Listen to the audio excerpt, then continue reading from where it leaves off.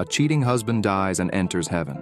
St. Peter looks at him and says, "You cheated on your wife 28 times. Don't worry, you'll be accepted in, but you won't receive a brand new car like those who were more faithful in their marriage." Confused, the man asks, "I get a car though, right?"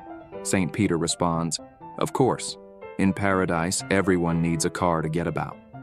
The only thing is that you'll get an old Ford Pinto." Meanwhile, the man sees some old buddies receiving their cars. During a difficult period in his marriage, the first man had one small affair and received a lovely Toyota Camry.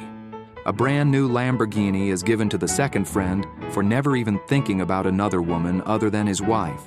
Suddenly, inside heaven, the man with the Ford Pinto starts crying. Concerned, his two friends check on him to ask him why he's so sad. He turns and points to his wife who is riding around on a bike.